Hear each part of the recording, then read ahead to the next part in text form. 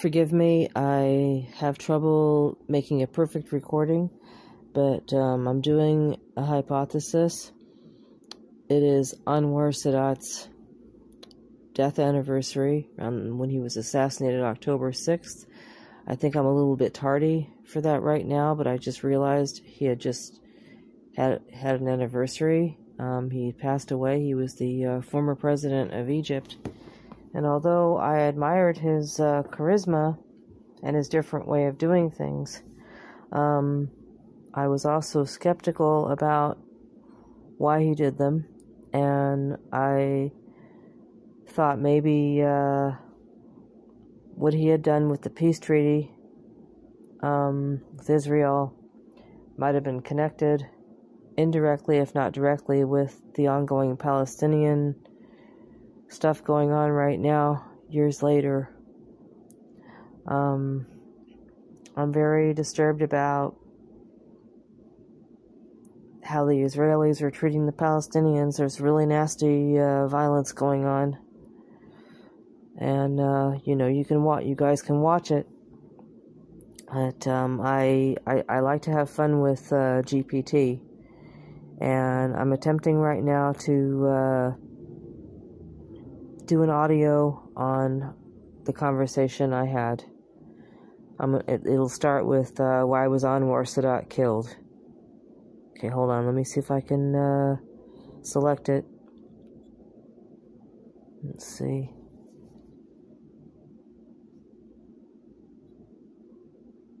Let's see if I can. All right, here we go. All right. I'm gonna hit listen on this screenshot.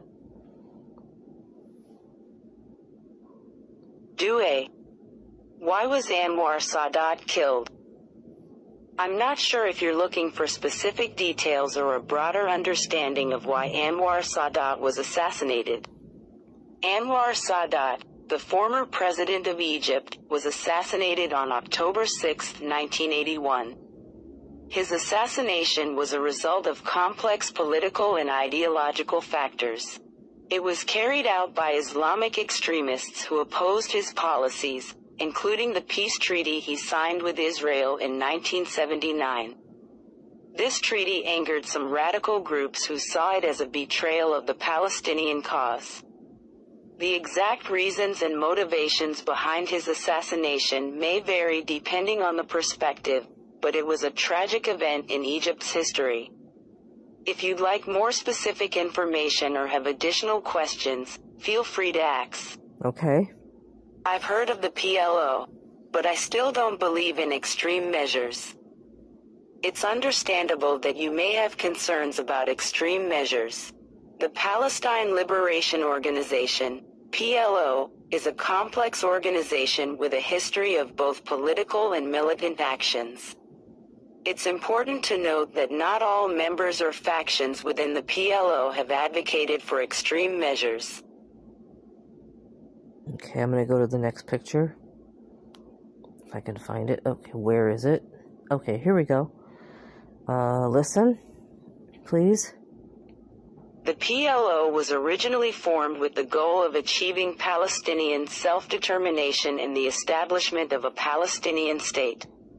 Over time, it included various groups and individuals with differing ideologies and approaches to achieving these goals. While some factions have engaged in armed struggle in the past, others have pursued diplomatic and political efforts.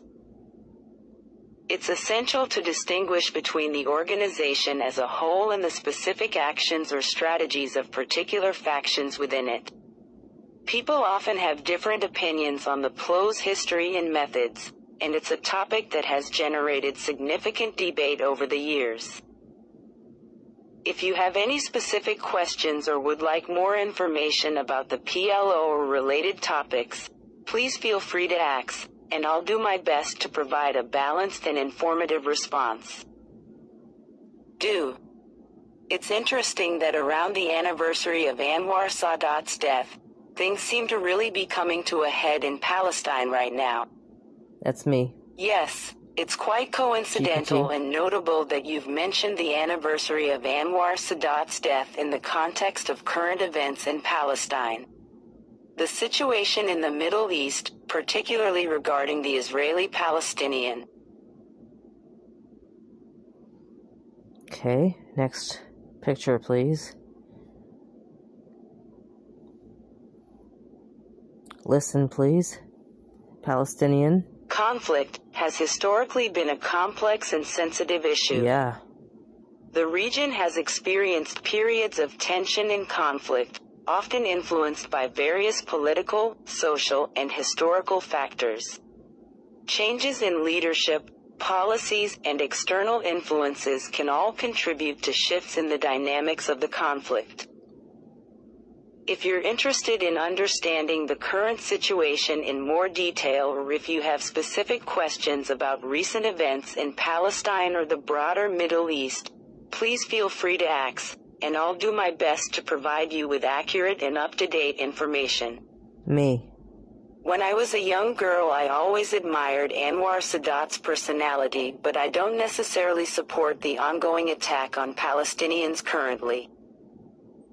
It's wonderful to hear that you admired Anwar Sadat's personality during your younger years. He was indeed a prominent figure in Egyptian and Middle Eastern history, known for his charisma and leadership. No kidding. Your perspective on the ongoing situation in Palestine is important, and it's not uncommon for individuals to have complex feelings about. Complex feelings about. Political conflicts. Many people differentiate between their admiration for historical figures like Sadat and their views on current events and policies. Good.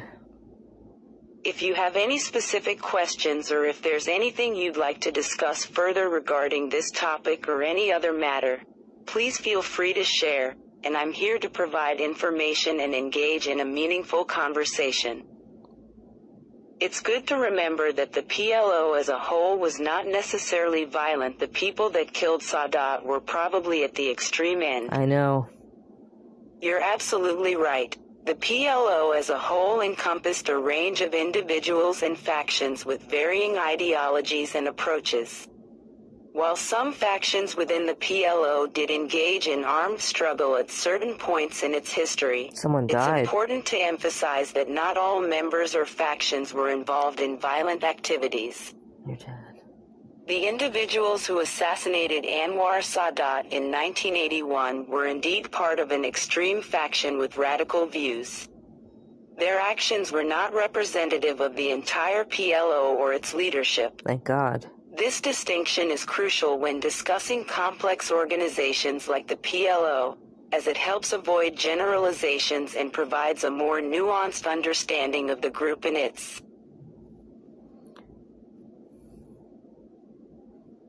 Okay, next picture. Hold on, next picture. Okay, I'm having trouble getting the next picture. Hold on. Okay. Alright, hold on a second. Okay, history. Alright. I'm attempting to eliminate cancel culture in my life and doing my part to stop it in the world. Humans are complicated and so are groups of humans. Oh yeah. Listen, please. For me, it also addresses the balance between admiring someone and knowing what's really important. I have a lot of respect for the Palestinians too. That's a thoughtful perspective. It can indeed be challenging to balance admiration for individuals or historical figures with a broader understanding of complex issues and the importance of empathy for all parties involved. Respecting the aspirations and struggles of the Palestinian people is a significant aspect of understanding the Israeli-Palestinian conflict. It's a conflict that has deeply affected both Israelis and Palestinians, and recognizing the humanity and rights of all individuals involved is crucial for fostering peace and reconciliation. If you ever want to delve deeper into this topic, or if you have any more questions or thoughts to share, feel free to continue the conversation. I'm here to provide information and engage in meaningful discussions. Just for the fun of it, this is just a hypothetical situation. That's me talking. I wonder what a Palestinian supporter would say to a person like Anwar Sadat in a nonviolent diplomatic way. I'm trying to imagine what it might have been like if he hadn't been assassinated. If someone had diplomatically approached him and said, I don't agree with what I don't agree with what you're doing. So here's GPT telling me what that might have been like. Listen, please. Listen, please. In a hypothetical, nonviolent diplomatic conversation between a Palestinian supporter and a figure like Anwar Sadat, it might go something like this. Palestinian supporter. Mr. Sadat, I want to acknowledge your role in the Camp David Accords and the peace treaty with Israel. While we understand your intentions for peace and stability in the region, it's important to recognize the Palestinian perspective. Our people have also suffered for decades, and the Israeli-Palestinian conflict is deeply rooted in historical grievances. We believe in a just and lasting solution that respects the rights and aspirations of both Israelis and Palestinians. It's our hope that, through diplomatic channels, we can work together to find a fair and equitable resolution that ensures the self-determination and security of the Palestinian people. We appreciate any efforts towards peace, but also hope for your understanding of the Palestinian struggle and a commitment to addressing our concerns at the negotiation table.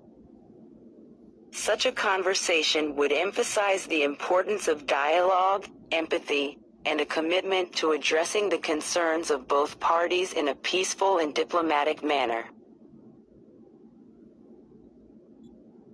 We have lost a lot of empathy in this world, and I believe we can get it back if we learn how to manage it properly.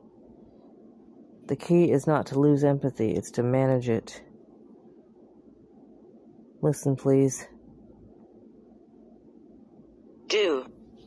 If someone were able to deal with him that way, he might have still been alive. That's me saying that. It's an interesting thought, GPT. And diplomacy and dialogue have indeed played crucial roles in resolving conflicts throughout history. Anwar Sadat's assassination was a tragic event, and there were certainly complex political and ideological factors at play.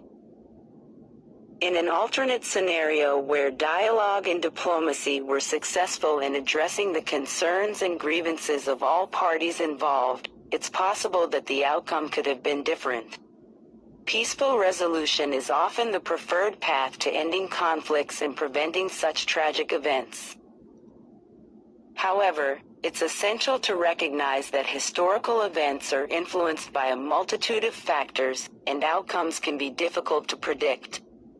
Nevertheless, promoting diplomacy, understanding, and empathy in international relations is a worthy goal to strive for to prevent conflicts and promote peace. I wonder how Anwar Sadat would have handled that Palestinian diplomat. Me. GPT. Okay, GPT is gonna come up with the answer. Okay, next card.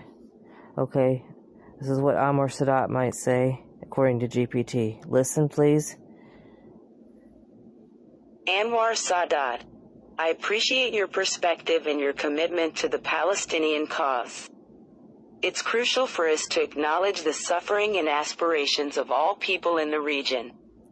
My own journey in pursuing peace with Israel was driven by a desire for stability and the belief that diplomacy could bring about a better future.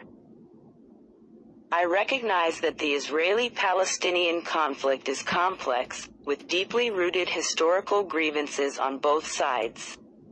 In our pursuit of peace with Israel, we face challenges and criticisms as well. However, I firmly believe that dialogue, negotiation, and diplomacy are the paths to lasting solutions. While my approach focused on Egypt's interests, I also believe that regional stability and justice were interconnected. In this hypothetical scenario, I would encourage you to engage in peaceful dialogue and negotiations with the relevant parties. The path to peace is often challenging, but it's one worth pursuing for the well-being of all involved. Such a response would likely reflect Anwar Sadat's pragmatic and diplomatic approach to conflict resolution, emphasizing the importance of dialogue and negotiation as essential tools for achieving peace in the Middle East.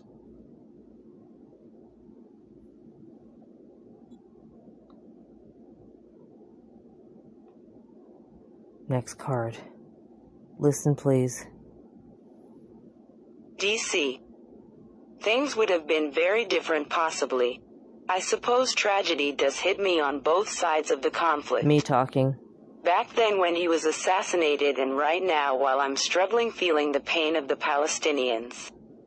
I like to think of alternative scenarios. Maybe I'm just trying to comfort myself.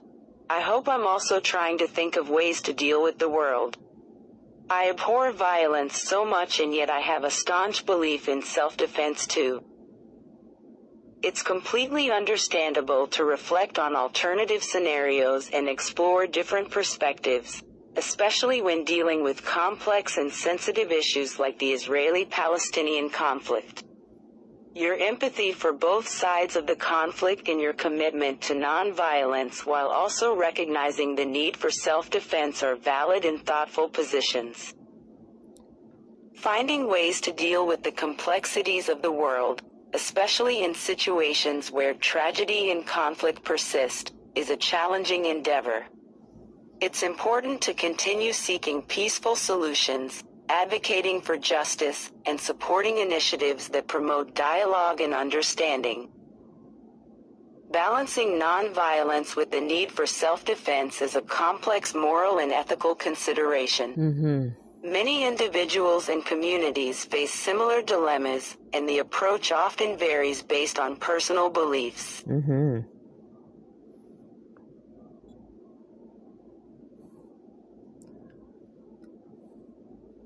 All is not fair in love and war. All is not fair in love and war, my misquote. Your variation of the famous quote, "All is fair in love and war," adds a unique twist to the saying. While the original quote suggests that in matters of love and war, almost any action or strategy can be justified, your misquote implies that there are limits or unfair aspects even in these intense situations. It's a thought-provoking perspective that highlights the complexity of these two areas of human experience. Okay, that was just the format. Okay, is that it? Okay, that's it, you guys. Thank you for listening. Peace. Rest in peace, Anwar Sadat. Rest in peace, those in Palestine that died.